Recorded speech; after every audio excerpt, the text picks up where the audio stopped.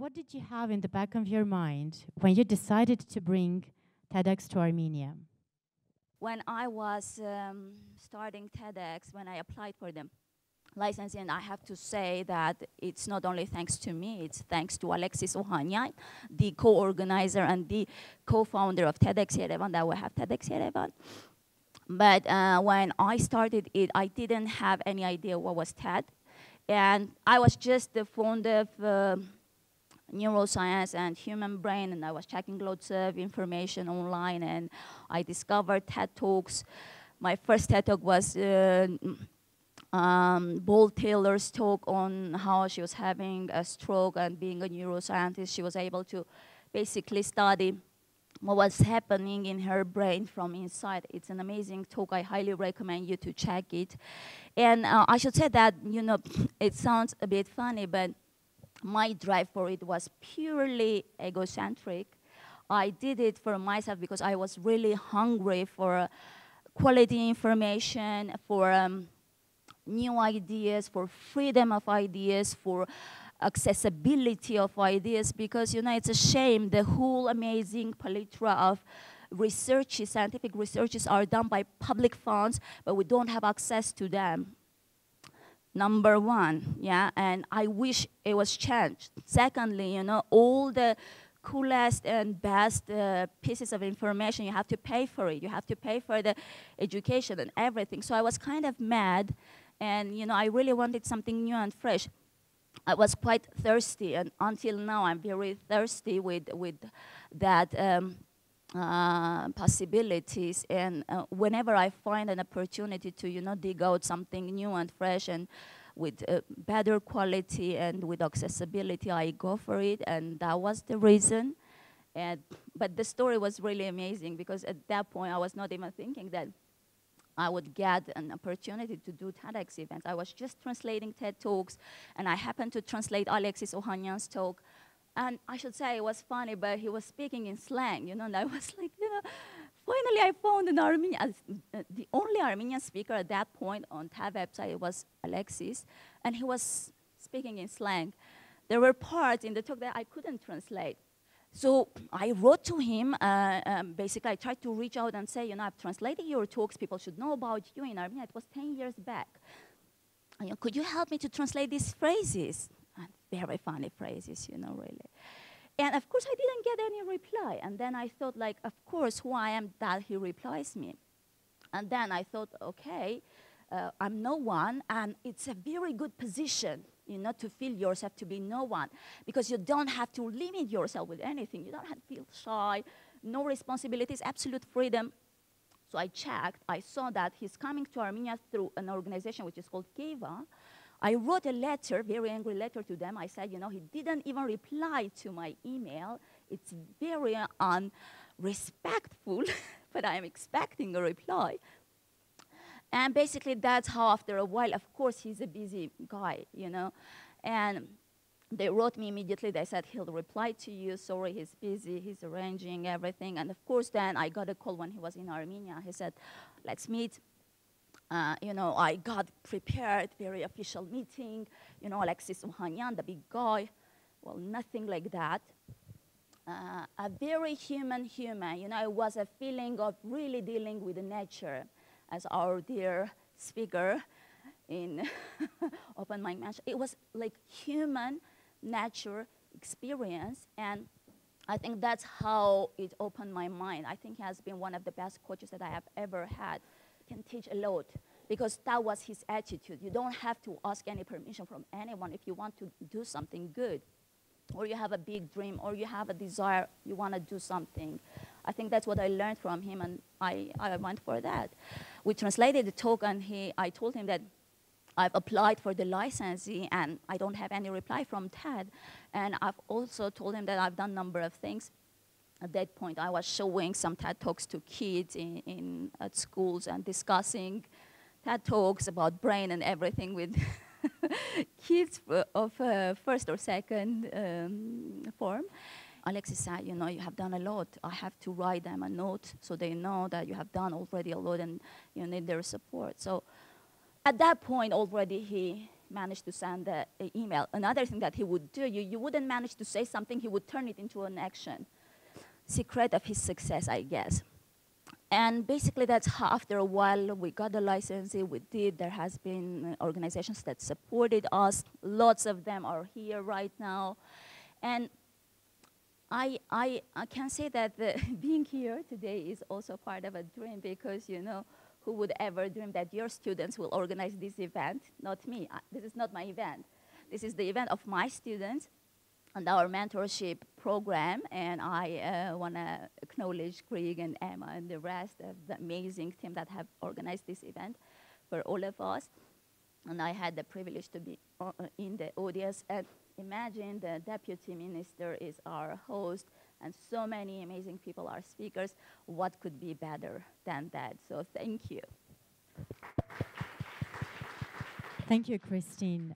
You touched about so many important and interesting issues, but I'll go for 2 more questions. Last year when we met, you were, and you still are, so passionately talking about educational neuroscience, about the learning processes, that you've literally infected me. And this has been one of the foundational principles for the education reform that we have in the country now. How did you get to that? What is it that has given you this insight of looking into this marriage or a child of education research and neuroscience? Well, it's a long story, but just to keep it very short, apart from being educator or lecturer myself, and also being a TED fan and advocate, I'm a change management consultant as well, 20 years already, and part of that is that you have to know a lot about organizational psychology and behavioral patterns that are happening within the organization, lots of interesting stuff. That's how I got actually addicted and digged a lot, and then I realized that it's not enough. You shouldn't look into it from only purely psychological perspective. There is more to that, and that's the nature, and that's the human brain and the biology. And basically, I started to dig into it. I have to say that there has been also a personal story behind it. I had some challenges in my life, and I was trying to find answers, and I couldn't get any answers from the professionals, including. So I was like, better I get into my own brain and see how things are working. Why is this happening? Why is this not happening? Because I'm a pretty conscious person, pretty controlled, and there are things that I need to understand why and how those things are happening. And it has been a pure joy, and I would say addiction and love from the very first sight.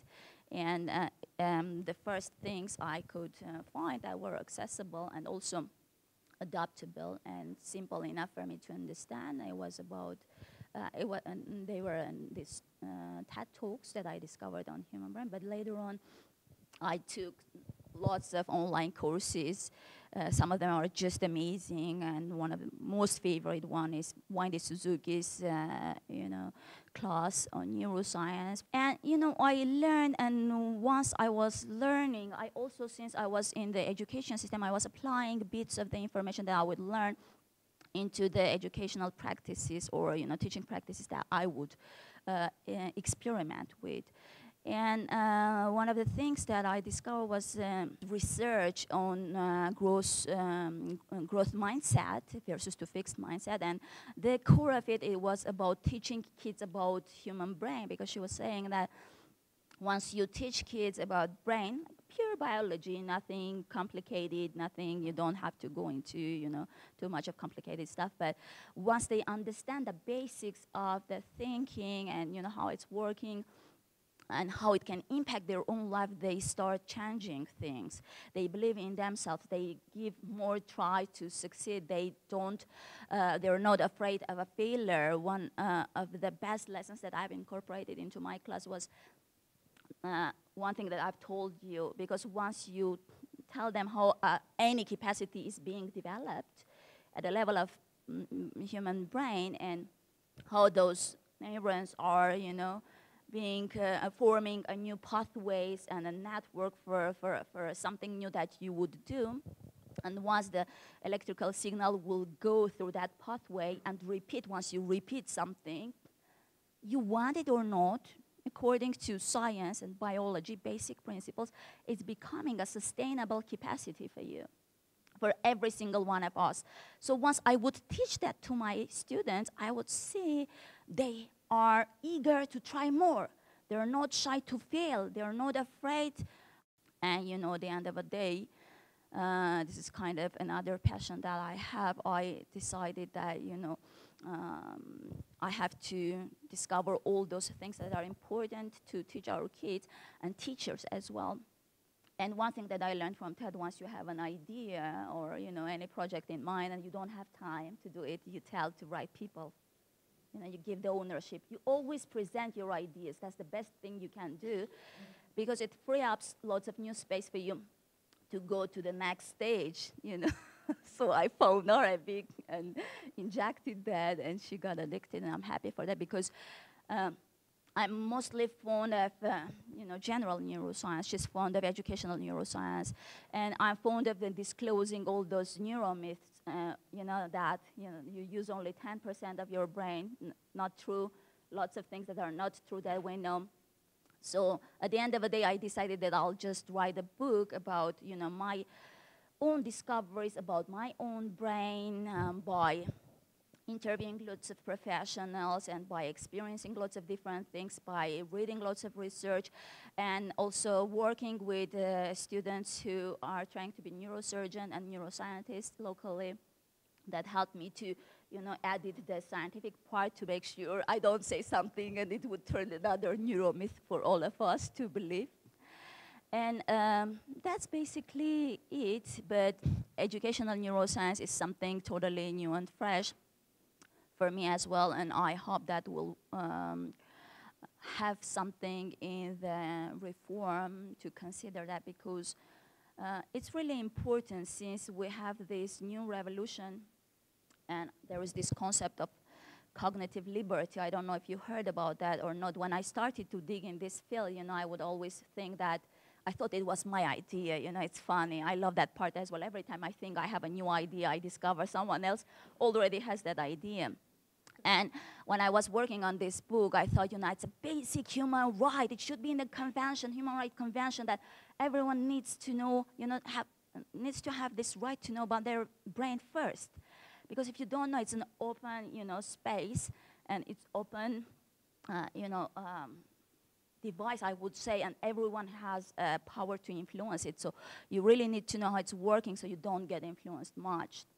Negatively, I would say. Positively, you can always be open. So, and then I discovered that there's this concept of cognitive liberty, which means that you have the right to privacy on how you're thinking. Because we have the right to freedom of thought, which is you have the right to think whatever you want. But there is a new concept, which is like the freedom on how you think.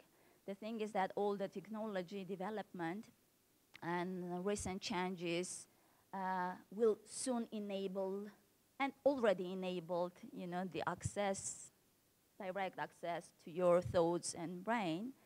And we have to do something with this. And the main thing is education, I believe. That's it. Now we have a handful of auditorium that will be waiting for your book to come out to read it as soon as we can. And my final question, in answering the first question, you said that you're egoistic. That's why you have organized this all, a very fresh conceptualization of how positive an egoism can be. So, given that premise, what is a dream for you? Well, I would say one of the biggest dreams I have, it's connected again to education. And I wish we would become less judgmental and more active in supporting, you know, people who have the right and resources and the opportunities to change something in relation to education system in Armenia. And I wish we could build a community where, you know, we're not judgmental on new experiments and also on freshness of the ideas and the experiences to be heard and shared. And one of the things I tried to do, it was this TEDx, to build that platform where you give that opportunity to every single person, because you never know what will come out. I wish that would turn into a more formal and institutional format. I had the privilege to be part of their TED Innovative Educators program and very many other things. You know, it's really important to have this platform where, you know, you have access to the newest and freshest things happening in the world. And it doesn't mean that you have to follow every single one of them, 100% no. But, you know, at least when you have information on all this, you're able, again, to be more mindful and conscious and realistic on the developments and trends that are hitting all of us and future generations and our kids. So that's basically about the dream. I wish more support for my students who would do this kind of events. Other than that, I don't think I really need much, because I have everything I need. Thank you. Kristine, thank you so much. I'm sure you will be gaining hearts and minds of people like you've been doing so far. Thank you so much.